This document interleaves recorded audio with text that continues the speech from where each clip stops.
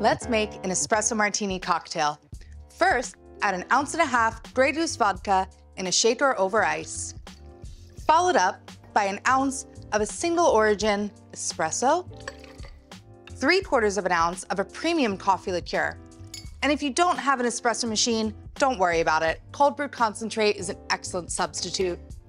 The coffee liqueur adds the sweetness in the cocktail, so you can play with the exact ratio to find exactly what you like.